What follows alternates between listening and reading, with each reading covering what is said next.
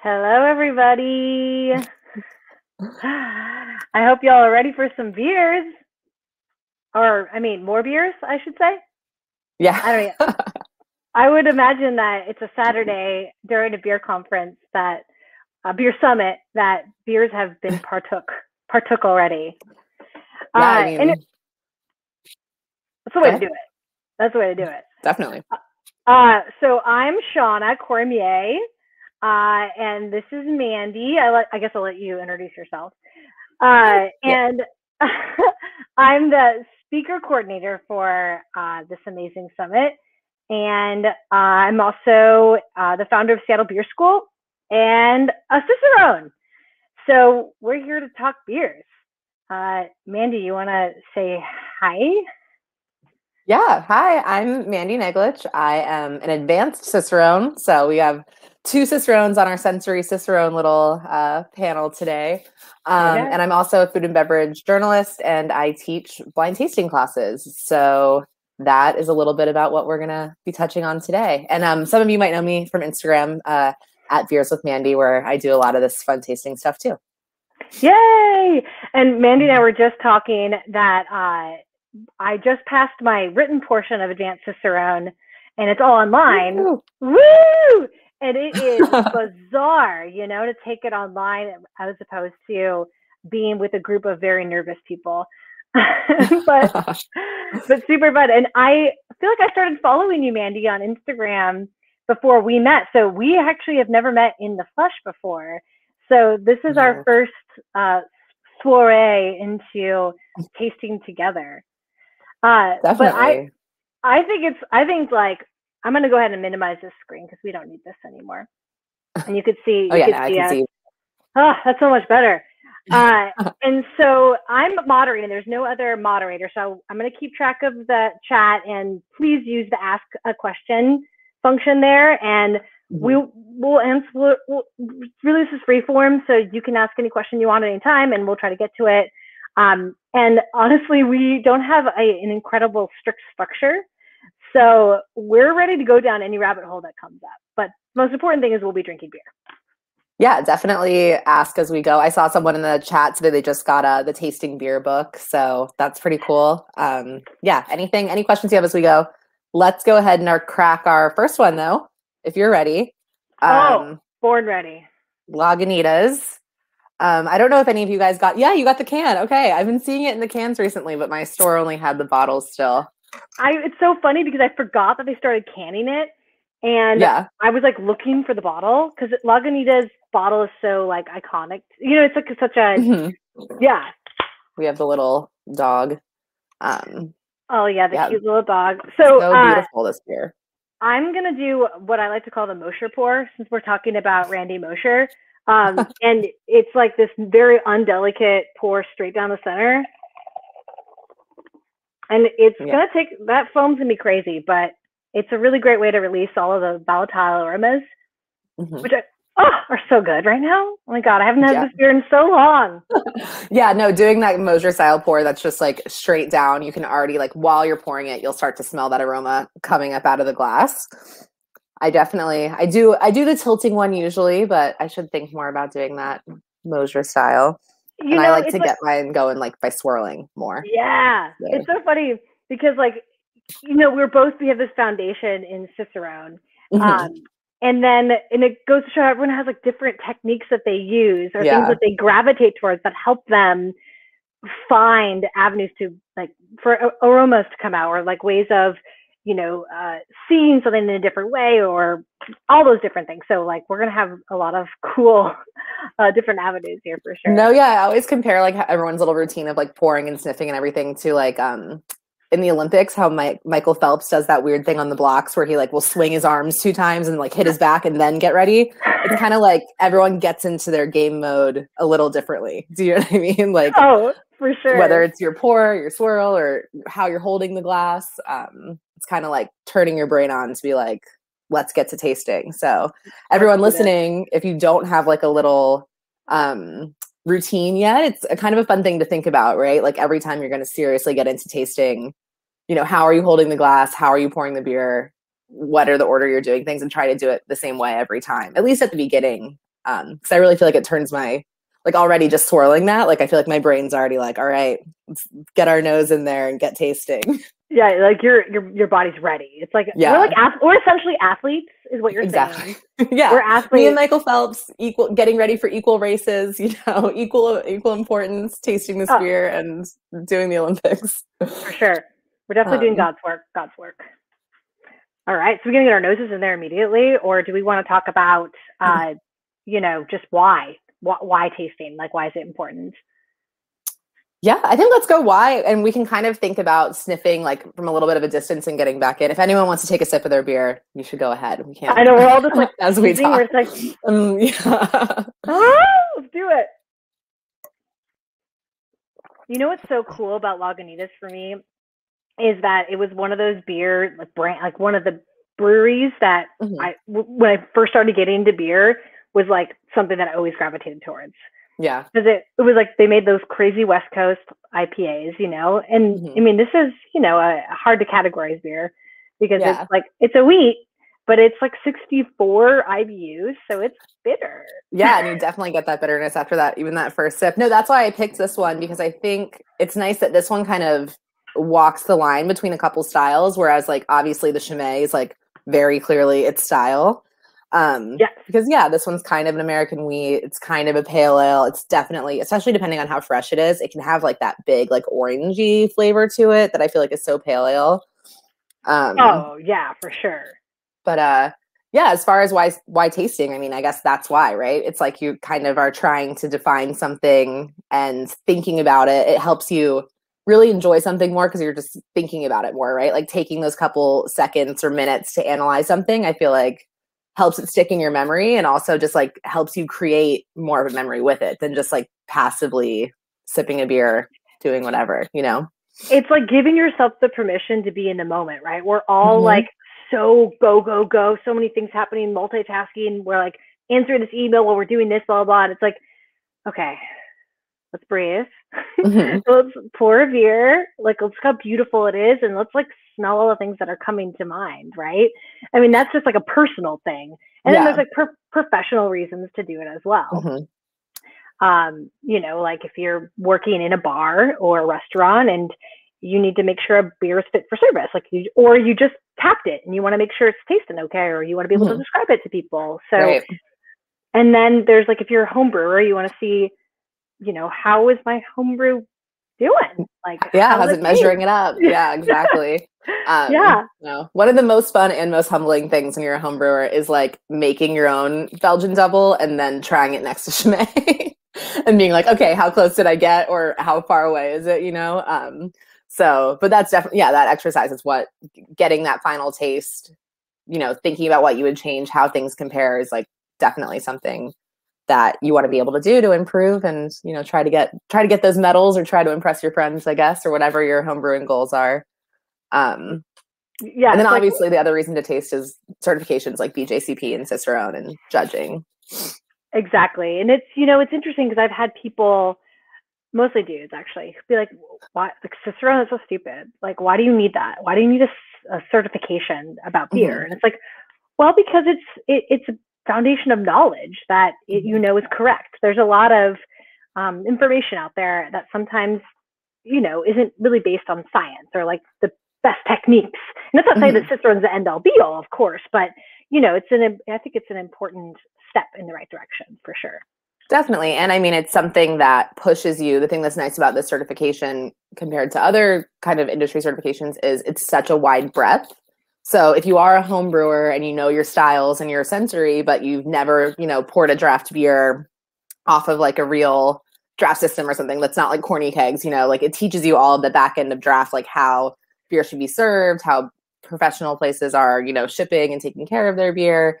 And, like things like ingredients and stuff. I don't know. I think it pushes me at least to widen my knowledge instead of like going so in depth. If it was up to me, I'd just be tasting beers and thinking about styles all day. Me too. It's so crazy because when I first, I started as like just a beer lover, right? And then I learned how to homebrew. And then, it's a slippery slope of like, once you have a little bit of knowledge, you realize how much you don't know.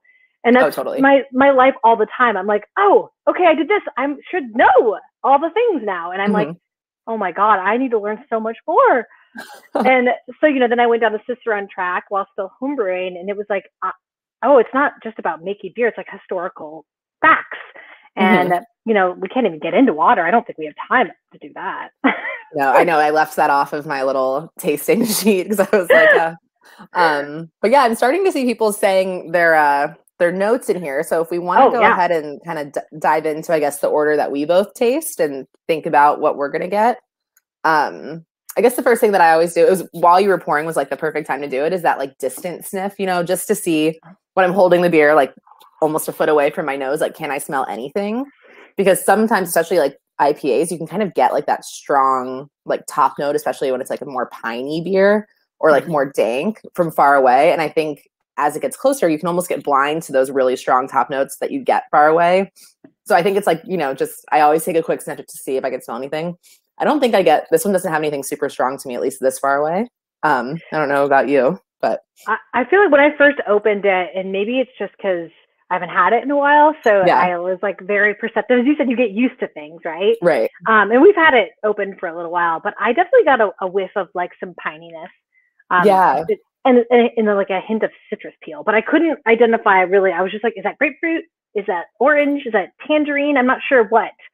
Yeah, I think now that I'm getting it closer here and like swirling it a little, I do get that like grapefruit, but like you said, that pith, like that where it's more of like an oily bitter than it is like that bright, juicy is so overused now, but I wouldn't say it's quite juicy in this beer. And it's always one of those cool things, like, because as you said, that you get a little blind to things, because it's been, especially if it's something that's like very volatile that will happen and kind of dissipate. Like you could do the cover. Yeah. Right. Yeah. So I'll typically do far and then kind of go in just for like a second and do like one little sniff and then pull it away and just kind of think about what I just experienced, because it's kind of like you said, you're like, is it citrus or is it orange? Is it tangerine? Is it grapefruit? And kind of, I take that second to be like, process what I smelled instead of like overdoing it with the sniffing, I guess you could say. Yeah. Like you could like really tire yourself pretty quickly. Right. Yeah. And I sometimes feel like if I'm trying to think while I have my nose in there and stuff, it's like, I just need to like take a second to process it. And then I'll go back for like a 2 or 3, like a longer sniff. Yeah, for sure. It's like the bloodhound sniff, right? Like that, like the really quick sniff.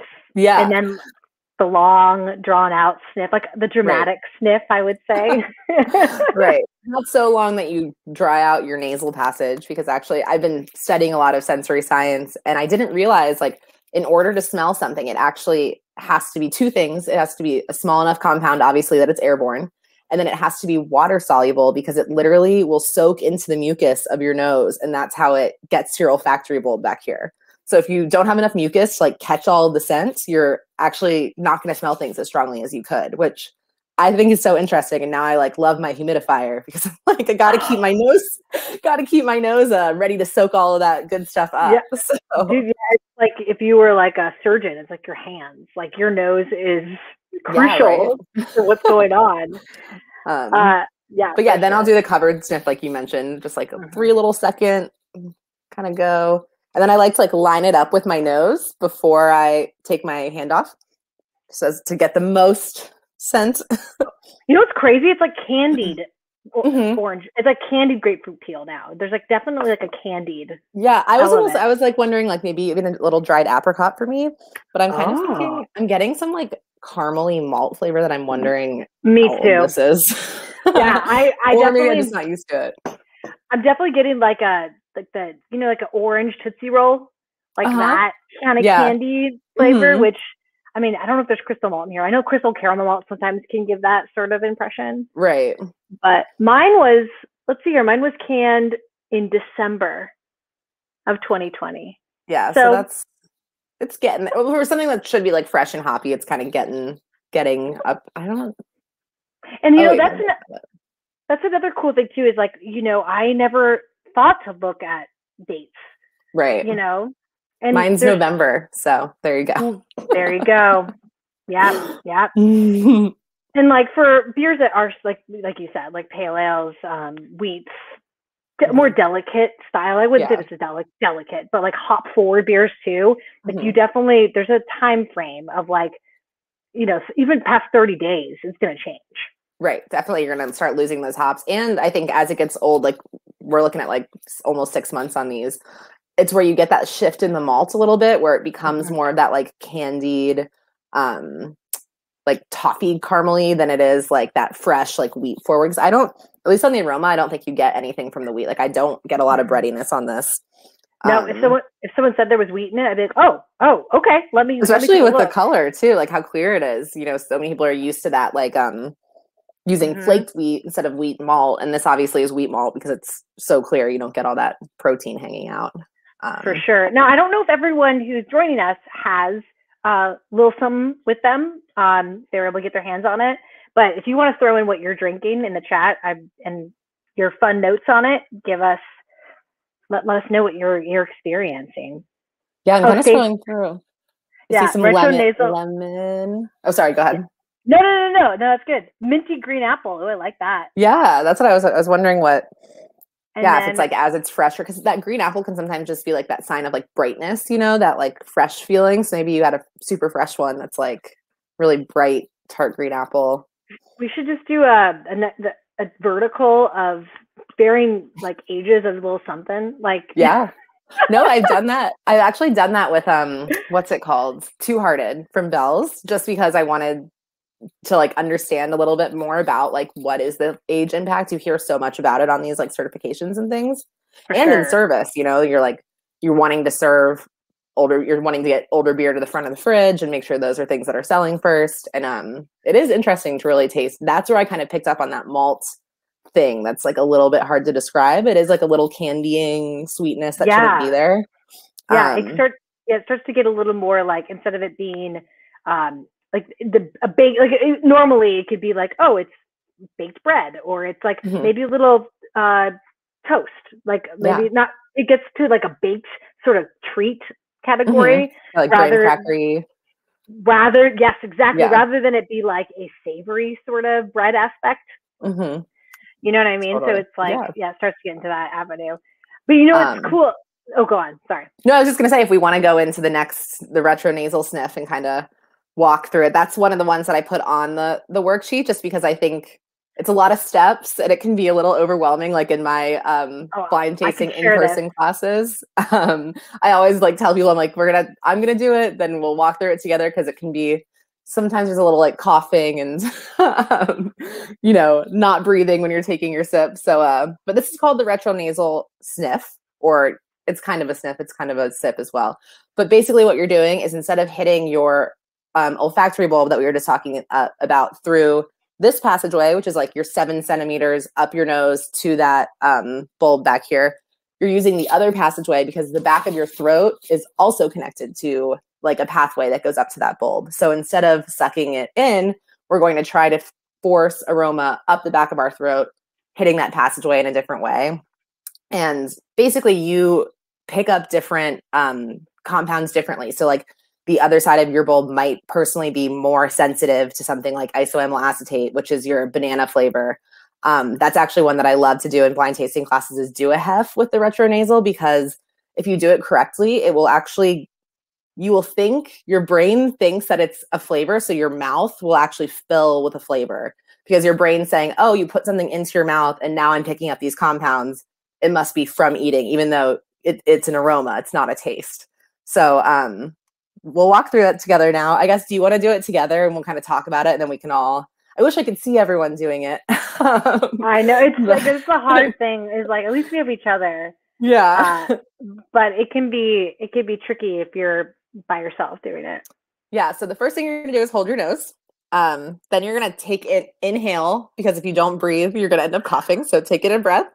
You're going to take a small sip, swish it around, and now you're going to keep your lips closed for the rest of this thing. Swish it all over your mouth, and then as you swallow, blow out your nose hard. So keeping your lips closed. So I'll do it again, because I didn't just do it, but I'll hold my nose, take a breath.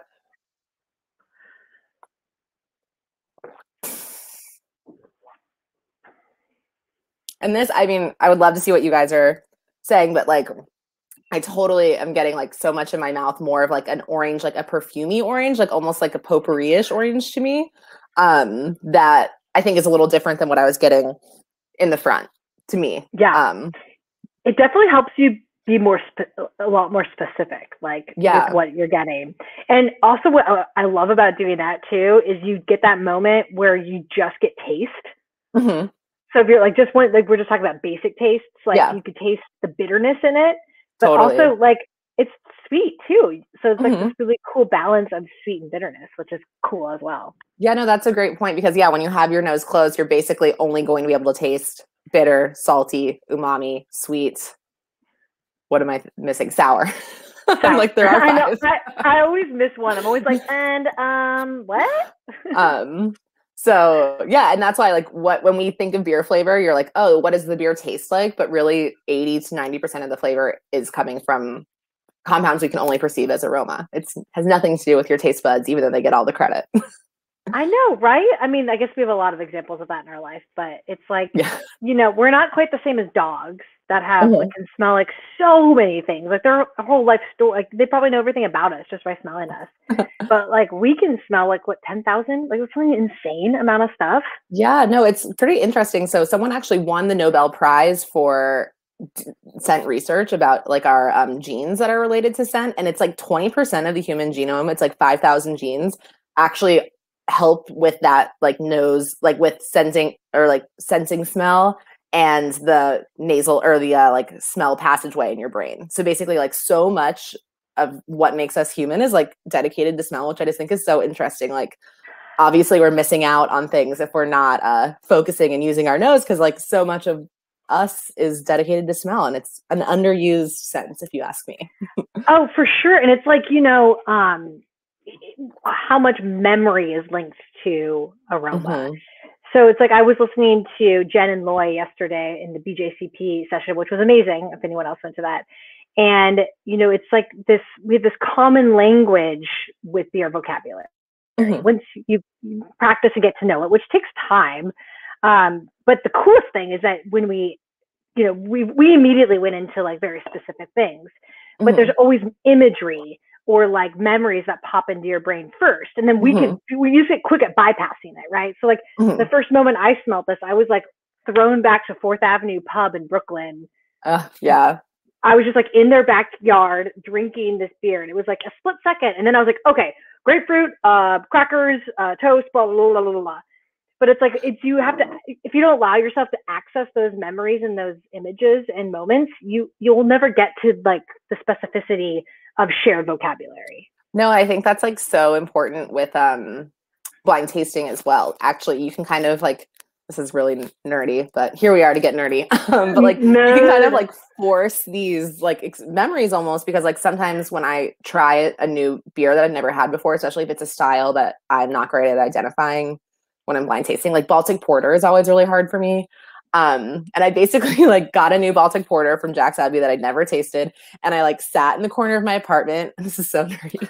I put green stuff all around me, and I was like, okay, now when I smell Baltic Porter, I'm gonna see the color green, because like I'm like forcing this new memory with this thing. So I don't know if it always totally works like that, but that's what I was trying to do. But like Abbey ales, like I always get taken to Belgium. Like I've been to a few Abbeys and like drank beer on at West Floodland, and I like when I smell certain beers, it's like immediately I can like see the backyard, like you were saying, like I see the table we were sitting at, and I'm like, okay, no, I can call this a Belgian beer of some kind. That's such a good quality of it being a blind too. Like if you're doing blind tasting, what happens a lot with certifications, right? It happens with BJCP if you're taking the written exam, and with Certified Cicerone, and with Advanced, and of course Master. You're going to be doing a lot of blind tasting. And what's so cool about it, I know, Mandy, you've done so many cool blind tasting classes, is that we all come in with bias about stuff, right? Right. Like, let's say a Hefeweizen for me wasn't my favorite style, and I'd always go in being like, blah, blah, blah. But if I don't know what it is, then all those things are gone. And all you could do is smell, look at it, feel it. And then you're like, okay, here we go. Right. No, totally. And I think having those biases and like knowing, because I'm the same, I don't really like stouts. And I think that's why it's hard for me to parse like stout, porter, Baltic Porter, all those kind of things. But once you know that about yourself, it can also help you practice and appreciate, even if you wouldn't choose it, I can still appreciate the differences and the way that brewers are making them to, appreciate their artistry, that they are able to coax out these different flavors of these dark malts that maybe aren't my favorite, but are definitely, just have so many flavors in there that I used to always just be like, oh, roast and be done with, Exactly. You're like, oh yeah, one note, banana, cool.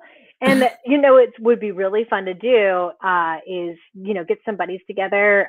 You can even do this virtually and get another person, maybe a significant other, someone to pour like a series of beers for you. Maybe like all Belgians, all American, whatever. And then just sit there and like try to pick them apart. You learn so much about yourself, right? And you learn different vocabulary, because I know for one, like everyone was saying pine. So you're like, oh yeah, pine. But like, what if that wasn't there? And like the power of persuasion is deep. Totally. So I teach a lot of blind tasting classes that are just totally like people on date night, like totally like not beer professionals, which is so fun because sometimes like we had this Weizenbach and I tasted it and I was like, oh no, this is a little too old. And this guy was like, soy sauce. And everyone was like, oh yeah, soy sauce. And I feel like so many people in beer would be a little hesitant to like call out something that like so umami forward, but he was totally right. It was soy sauce. It was totally like, what's it called? I can't think of the word. When the yeast is exploding at the bottom. Autolysis. Autolysis, yeah. He was like spot on, but I feel like you said, like sometimes when you do blind tasting, even with like your friends, sometimes it's like people don't want to say something that's like a crazy descriptor because it seems like a little too out there, and you got to just be like green onion, because sometimes it's green onion. Yeah, I'm so glad you said that, because I was so intimidated for so long, not just with beer, with wine. Just saying any descriptors, because I was just like, what if I'm wrong? Or like, what if that's people are gonna laugh at me? And it's like, you know what? Like, your truth is your truth. If you're smelling that, then you're smelling that. If you're experiencing, that's what's happening. Now, I know sometimes we can also invent things, right? Because we're like, we think it should be like this. I know that an American West Coast should have this, this, and this, so I'm going to say that. But it's like, if you don't know what it is, then you're just going to say, oh, it has moderate aggressive hops, bitterness. It has this, and then you have to describe it, as specific as possible. Yeah, so I'm going to go ahead and pop this one. Yeah. If you're ready. Because I'm looking at our time. I want to be able to compare them a little bit. I don't know about you guys, but I could only find the big one, which I'm pretty excited about because I love popping a cork. You could only find the big one? Oh! I miss there used to be so many more 750s out there that had the corks. Look at that. It's kind of fun to look at them next to each other because you don't really think of Chimay necessarily as like a hazy beer, but now comparing it to how clear this Lagunitas is, you're like, oh, or at least for me, it's not brilliantly clear for sure. Yeah, I definitely poured mine kind of aggressively, so I'm getting some sediment, but it's not crystal clear. I know, sometimes it can be. It's so pretty though, those like red highlights in it. Yeah, definitely. But speaking of, you reminded me of wanting to open this because I think with blind tasting and definitely with judging too, like you said, you can create things. And so this beer to me has like a ton of banana on it. Especially when it's like fresher, more than other Abbey ales at least. And I have tasted it in blind tastings and been like, then all of a sudden I create in my head that it's a Weizenbach. And I'm like, oh, I'm also getting this. I'm also getting, just because you get that banana, you know how you can be like, oh, there's clove there. There's no clove there on this. Like there's definitely not, but I can totally create it in my head. So I tell people when you're blind tasting, like for a test, not just for fun, if you really want to get into it, I think it's really nice to go down a list of things and be like, okay, what's not there? So I'll start with like, is there American hops? Like grapefruit, is there this? And kind of go by, even though it's obvious there's not American hops here. I think if you go down the list in your head and say, is there clove? No. And then you're like, okay, so what is there? You stop yourself from creating these things, right? Where I just sniff this, I'm like, is there clove? Nope. Is there American hops? Nope. Is there English hops? Nope. You know what I mean? And then you're not building up from the bottom where you're like, oh, I got banana. Oh, I got clove. You're kind of winnowing it down, if that makes sense. I feel like that was a breakthrough for me on blind tasting. It's a great technique. Like being able to start from somewhere, because, if you're blind tasting, especially for a certification, you could get, your nerves can get the best of you and you could start to just like get flustered. But if you have a starting point, like you are able to start power deduction, it's not this, it's not that, it's not this. then you can start to narrow it down pretty quickly. Right. And another cool thing is just starting with, okay, I'm just going to start with what I smell yeast-wise. Like, what kind of yeast characteristics are there? What esters am I smelling? Like this fruitiness, what phenolics, what sort of like more spicy character am I getting? What's the malt character? What are the hops? Yeah. And then you could start to like, sort of morph this into something that's tangible. Definitely. So if everyone wants to practice their retronasal again, I hope this is something that we can all take from this. Everyone in bars will be plugging their nose and doing that when we can all go back to bars again. But so we're going to hold our nose, taking a breath, take a sip.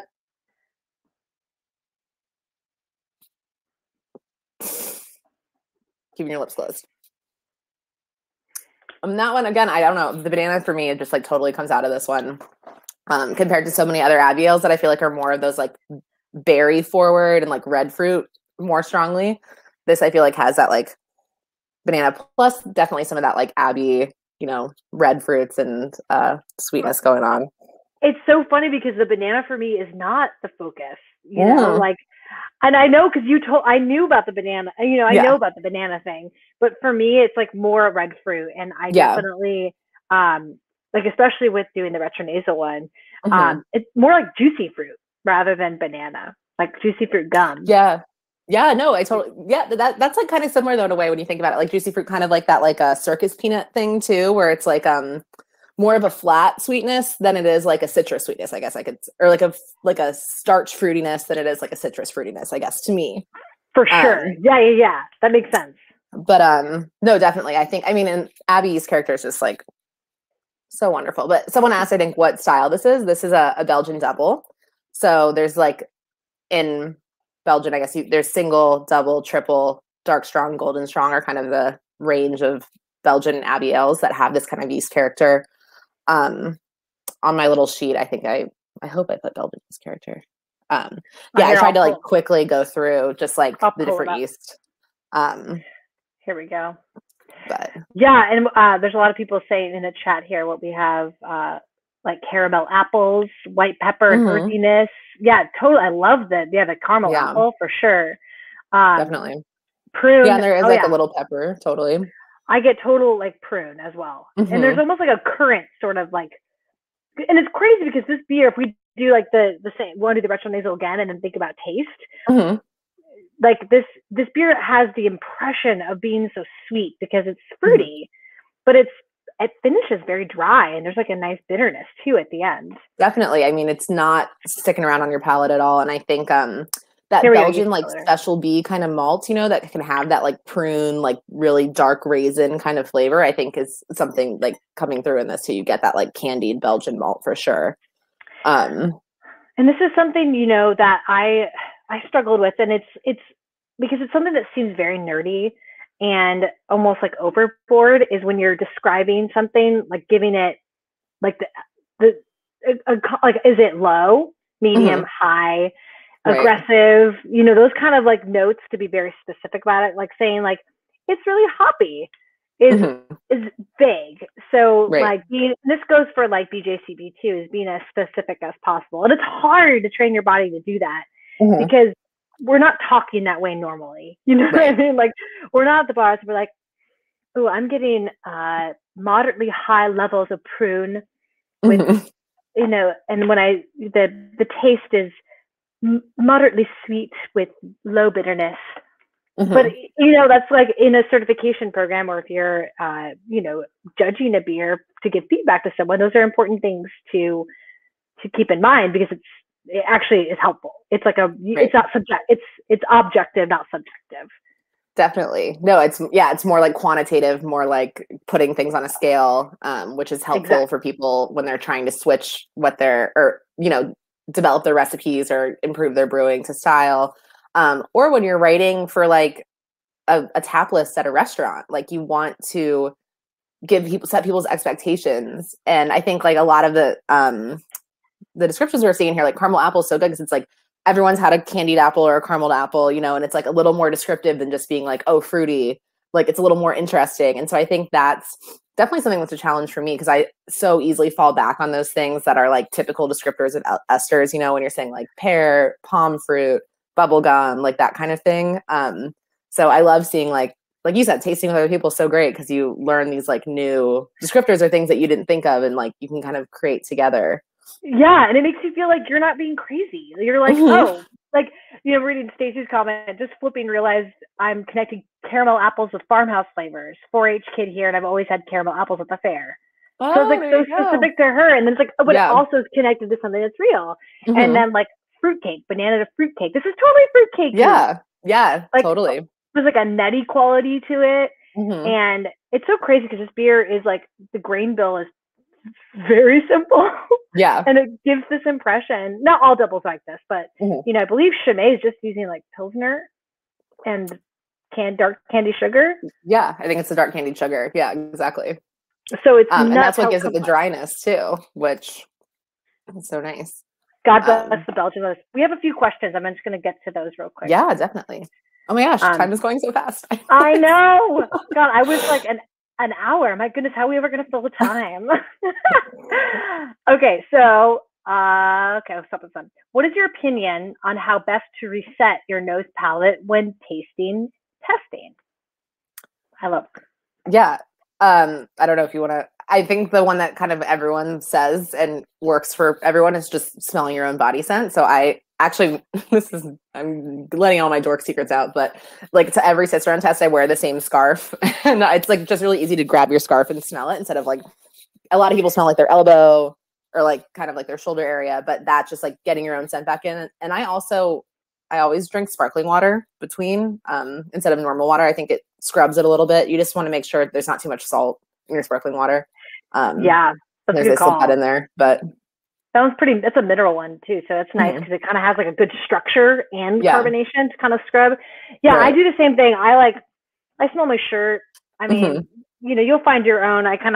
Or you can even just like step away for a second, but like smelling yourself is great reset. A lot of people like using coffee beans, but that doesn't work for me. Just because it's too intense.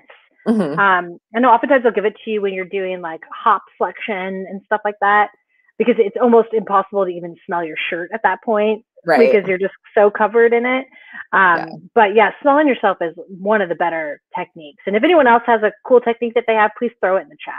Yeah, I see a lot of people who do their hands and smell their own hands, but I would suggest away from that a little bit, just because like hand soaps now, and especially we're all like sanitizing our hands all the time, can be so strong.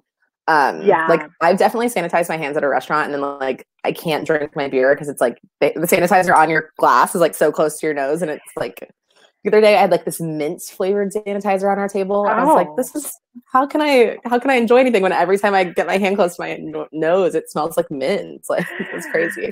That's like why if you're gonna super nerd it out at like a BJCP sanctioned, judging event, like the soap in the bathroom will be replaced with a unscented soap, because it does affect the whole situation.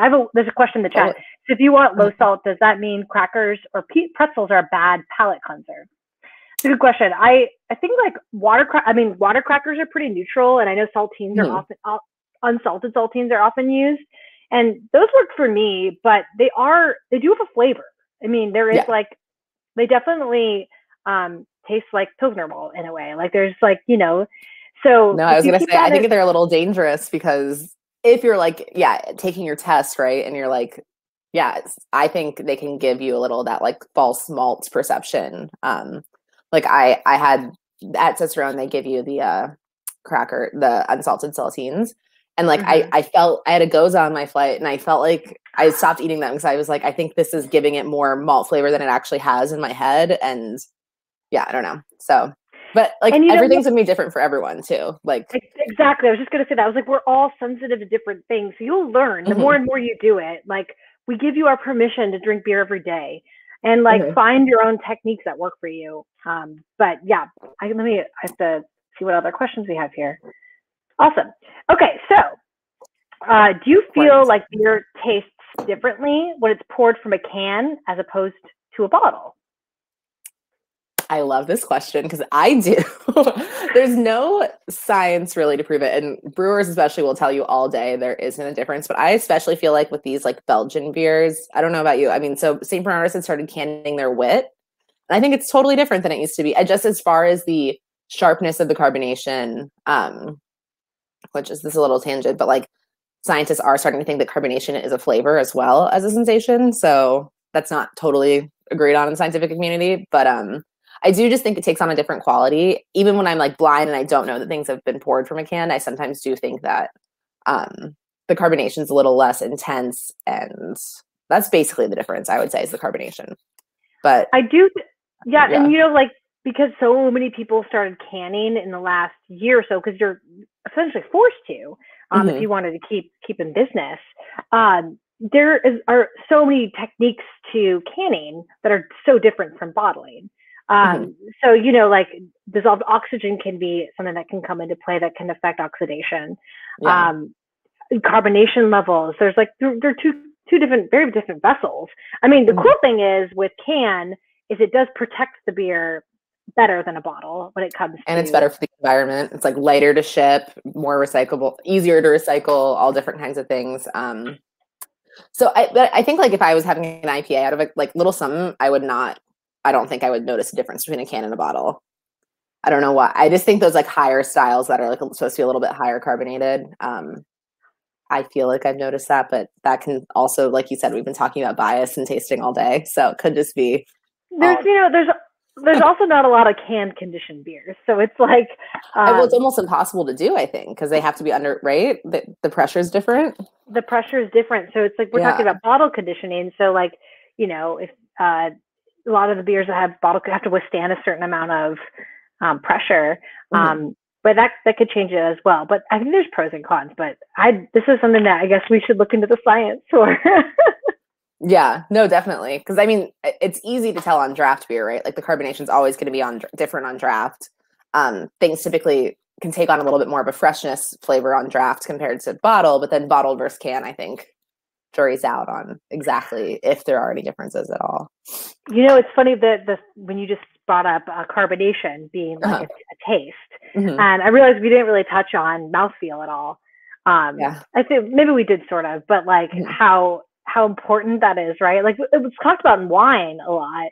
And I like the term texture because I think mouthfeel is a little sketchy sounding. Yeah. But like, you know, how it literally feels like body and carbonation and, you know, slickness. So you can get some off flavors that come into mouthfeel. So it's like another specificity, another thing to be specific about when you're drinking your beer. Because sometimes you don't know what's off about a beer. You're like, oh, it's just the mouthfeel or something that it's like doesn't come across as too sweet, but it's thick. There's something, or it's like, you know, slimy sometimes. Yeah. Yeah, actually really quick, just as far as we did all of our different sniffs, right? But I do 3 different tastes when I'm blind tasting every time. My first sip, I just try to get the flavor of the beer and compare it to what I was getting in the aroma. So like on this, you know, we were kind of smelling, we did our retronasal, and then I like to do one sniff just to say like, is there anything that's unexpected in the flavor maybe that I wasn't getting in the aroma, or is it more bitter than I was expecting, or sourness you can't always get in aroma. You can sometimes, certain kinds of sourness you're really only going to get in the flavor. The second one I do is the mouthfeel. So I just kind of try to feel how prickly, how fast does the carbonation go away on my tongue? How full does it feel on my palate? And the last one I take a sip and then I breathe out, and that I try to assess like aftertaste and then the alcohol warming as well. So like, just like that, because I feel like it can kind of show where the warming is hitting in your throat, and the further down you feel that burn of alcohol warming, the more alcohol is in the beer. Just a quick, if we were going through like the whole process, that would be all the different sniffs, and then those 3 tastes I do every time. Oh, I love that. I love because you're like focusing on something different every time. So it's not like you're trying to do everything all at once. Yeah. You know, I've had to like figure out ways not to overwhelm myself, because I feel like if you put too much pressure on the first sip, you're like, you know what I mean? You can get like a little overwhelmed. And so I'm like, I'm only going to think about this. I'm only going to think about this. I love that. Yeah, I do. Like I don't try to get my nose in there as soon as possible, because like looking at it, you can't help but look at it first. So I you know, then I just focus on aroma, and then I focus on taste. Just like what are the main tastes? Like how bitter is it? How sweet is it? How sour? Blah blah blah. Umami, salt, and then mouthfeel, and then like then I sit back and go, okay, go back in and be like, do I like it? Like, what's the overall experience? That's when I can start to be subjective. That's when I can be like, oh, I love this, or something about it, Yeah. like and that's like following BJCP guidelines as well. But yeah, finding your own sort of way of doing it is great. Yeah, definitely. Okay, we have a couple more questions here. Okay, I'm initially pursuing the certification to help others enjoy beer socially. Can you tell me of career opportunities that are common and not as common once I become a Cicerone? Great question. Yeah, I would say like my path with Cicerone is a little less common, or it's not as in the beer industry, I guess. Like as a journalist, and I write the homebrewing column for VinePair.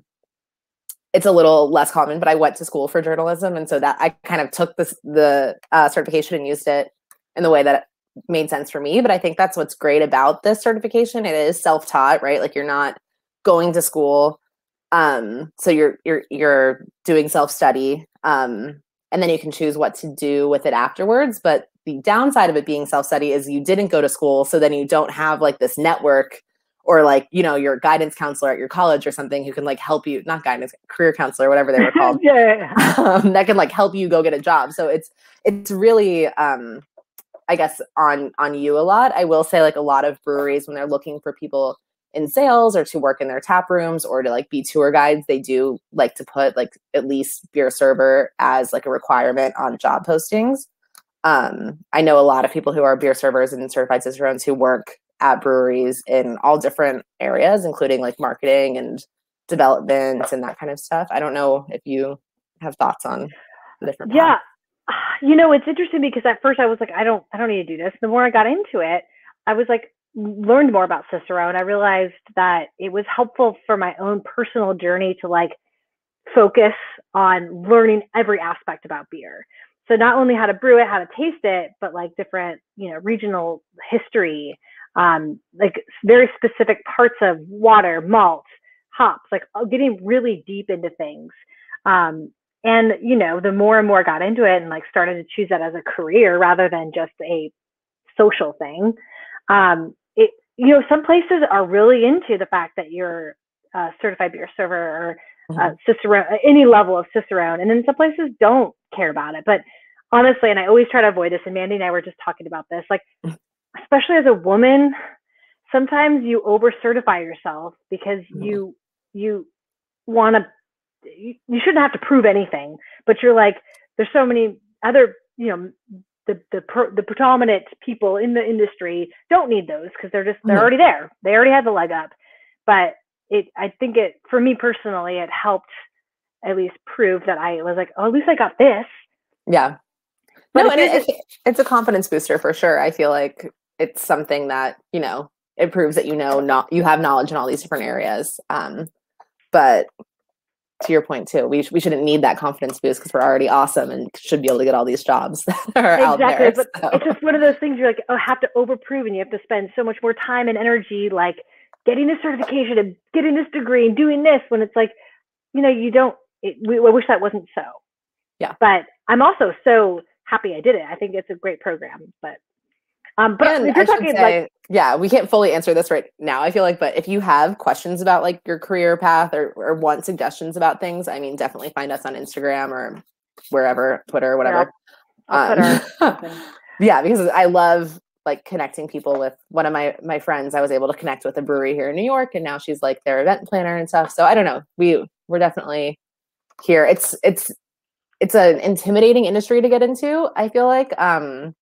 But everyone's actually so friendly. And like, as soon as you feel comfortable reaching out, I feel like opportunities just open up for you. I was so nervous because I was like, oh, I've never professionally brewed.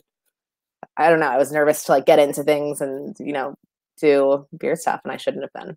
People are really nice. Yeah. And it's true. It's like people are, especially in this group that I've seen that have been coming to the summit, could not have been more helpful, giving a hand up, being like, what barrier's in the way? Let me push it out of the way for you. And so especially reaching out to women and underrepresented people in the industry, we have each other's backs. That's the way I feel. Like, at least I have your back. I'm going to say that. Like, I will have all of your back. So if you ever need anything, do not hesitate to reach out. Okay. It looks like we have about like 10 more minutes. I'm just going to see what other questions we have. I hope that answered your question. Tips for when doing blind tastings, clues to kind of determine styles. So tips for blind tasting, I would say I tried to put on that sheet a little bit, like, so basically what you want to do is get like a great example of your style, like a Belgian double, perfect quality example from the BJCP guidelines. Then kind of think, okay, what flavors am I getting from yeast here? What flavors am I getting from hops here? What flavors am I getting from malt here? And then like what other flavors, that could be like barrel aging, it could be additives. Like some styles you'll always get coriander or orange peel in. And then when you're blind, so try to kind of get what you think about each style if you can in those different categories. And then, like I said, when you're going through blind tasting, instead of saying, okay, what am I tasting here? I think you can say to yourself, what am I not tasting here? So you can say, are there American hops here? Yes or no? Are there, but you have to go through all of them, right? So you have to say like, are there German hops? Are there this? Even if you think there's American hops, I think it's really important to go through all the categories of those things. And then at the end, you'll say, okay, I only said there was yes to American hops, bready malts, no yeast character. And so you'll say, oh, this is either a pale ale or an IPA. And then you can kind of get into the specifics and say, okay, how strong is it feeling? How much alcohol warming am I getting?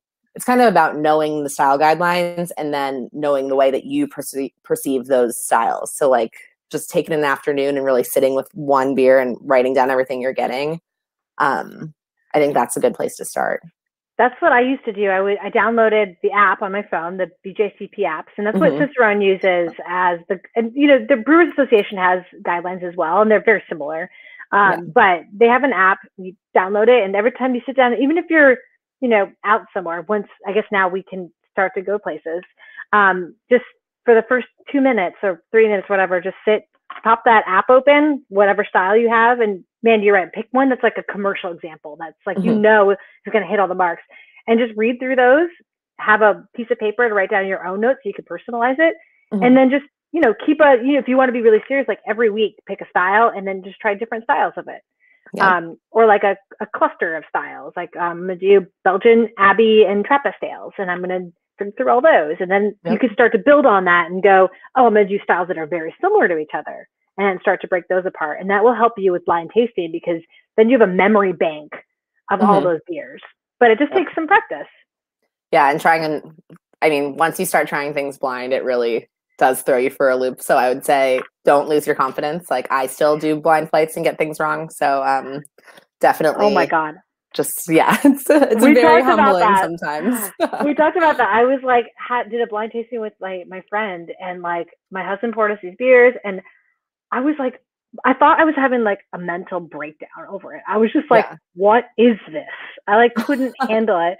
And you have to be humble and be like, dude, you don't have to know everything. And sometimes the beer you just can't figure it out. And that's okay. Exactly.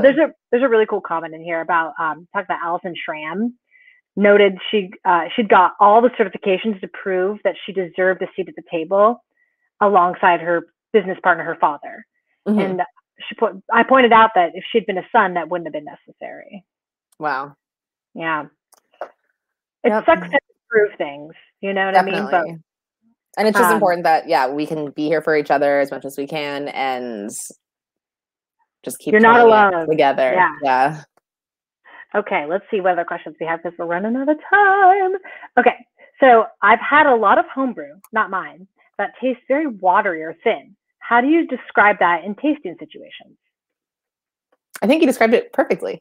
That's like a combination of the mouthfeel and watery. So you can kind of say like maybe a lack of malt flavor, or I think watery and thin is totally a descriptor, and someone needs to look at either getting more malt backbone in there, or something's not carrying through all the way, maybe yeast character. But I think that's exactly what I would say. That's exactly what I would say too. And then you always want to provide, if you're doing especially a judging situation where you want to provide feedback, you say you want to include some more fermentables in your grist, or exactly, maybe there's just a little too much sparge. There's so many things you could say that help. But those are perfect descriptors, and varying degrees of watery. Is it super watery, or is a little on the watery side? Right. Okay. Any tips to prepare for Cicerone certification prior to signing up for a course? This is new to me and very interested in the certification. In love with homebrewing, just started on New Year's Eve. Cool. Oh, fun. I think homebrewing is the best place to start. I don't think I would have. the way I actually got into the program was I won a gold at BJCP in 2016, and like Cicerone had like a booth there, and Pat was like, "Hey, if you're winning golds at these competitions, you should become a Cicerone." And I was like, "What the heck is a Cicerone?" Yeah, and I think, I mean, brewing teaches you styles, teaches you the ingredients, teaches you flavor. You really just have to focus. I feel like draft and pairing are a little outside of what you'll learn as a home brewer just from brewing, but it's like a great basis and a great start to get going. There's a lot of good online resources too. BJCP has a lot of free resources that you can use. You can also download the draft quality manual if you don't have a lot of experience or don't have the opportunity to be in a actual bar, or if you don't have a homebrew like draft setup, because that's an important part of the test too. And it gets kind of in depth too, depending on what level you're going to. But that's a really good resource. And then just like a lot of brewers publication books are really good resources as well. But yeah, also feel free to hit both of us up. I was gonna say, I have some blog posts and things. For any sort of like, tips and tricks on how to do it. But also just printing that outline, you don't even have to print it, just having the syllabus and going through it as being as like going through each step and like knowing you could answer it on the fly at any moment is a good way of studying. Like saying it out loud helped me. Like I'd have to be like, I have to say this out loud, otherwise I'm going to cheat and just look it up. Right. Yeah, totally. That's totally true. Yeah. Okay. We have a couple more minutes and I think we have one more question here. How do you ladies feel about buying the Aroxa kit for flavor testing? Are there off flavors that either of you can't taste? How did you train yourself to sense them? So this is like kind of, there's a lot of different viewpoints in the Cicerone, I guess, community about Aroxa versus Siebel. I did all of my, all the way through advanced on Siebel, which is cheaper and totally worked for me. I did great on the tasting on both Cicerone and advanced Cicerone tests. People say that the Aroxa compounds are a little cleaner or a little less, they're a little more pure. I didn't pay for them. I find them very expensive, and I don't have a lot of people to split it with. But I did. I'm taking master in October, and I did take the Aroxa tasting certification class which is like a week-long class, and it's very expensive. And that actually totally helped us. We basically were able to identify anything that we are blind to. I wasn't blind to anything, which I feel very lucky. Just like genetically, it's not something that I am missing out on, at least in that way. So I guess anything that I can't smell on the test is on me. It's not on my genes. But I think, the way that people figure out that they're blind to things genetically is just by smelling a spiked, something spiked and not being able to tell it's there.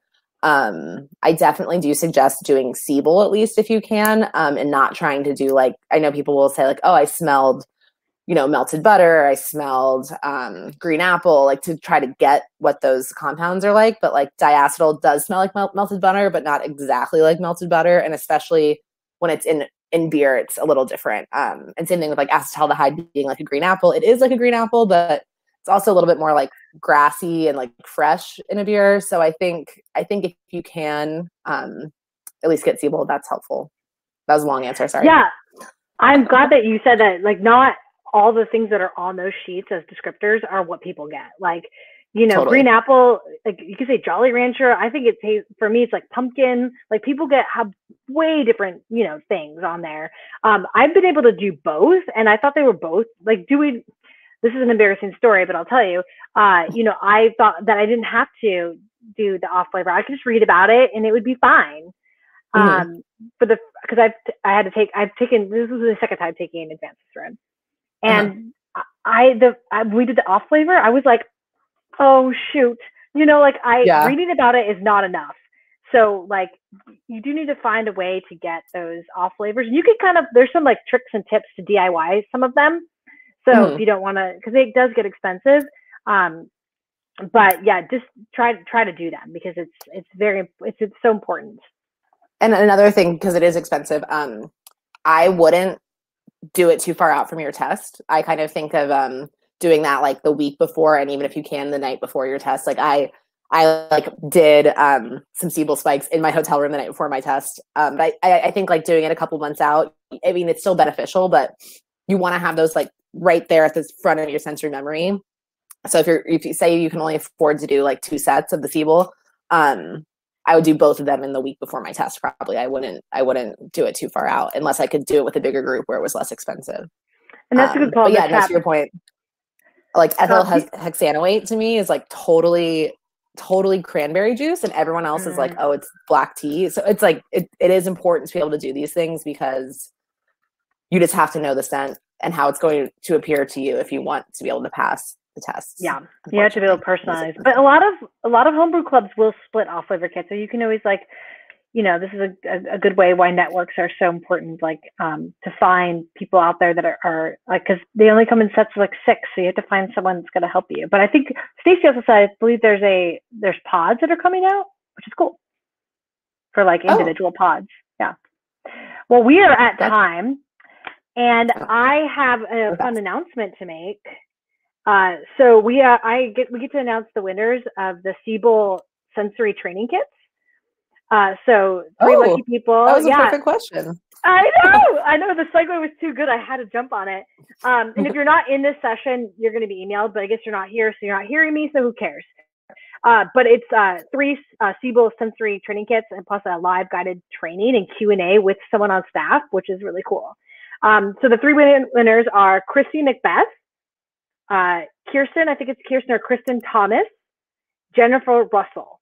So it's Christy Macbeth, Kirsten or Kristen Thompson, Jennifer Russell. And then we also so jealous of that prize. I know, me too. So cool. It's so cool. And we also have a Cicerone winner. So this is a winner of a Cicerone Beer Savvy training plus Certified Beer Server exam. So that's a good one as well. Definitely. And the winner is Xenia Brink. Xenia. That's Xenia. awesome. I'll just gonna throw that in the chat because hopefully Xenia is here. Anyway, Xenia Brink. So yeah, those are some winners, but thank you all so much. I hope everyone had fun with their Chimay and their little something. It was 2 fun beers I haven't had in a while, so. And they're so different too. It's like a trajectory of styles. Like I'm like drinking Lagunitas as a newer beer drinker, and then making your way to the like Belgian classics. Totally. But again, hit us up if you ever need anything. I'm Shawna Cormier, and don't hesitate. Yeah, this was so fun. Yeah, Beers with Mandy, wherever on all social media. I just started a TikTok, so I'm really everywhere now. Oh, girl. And good luck with your master. Oh, thank you so much. October. All right, thank you, everyone. See ya. Bye, guys.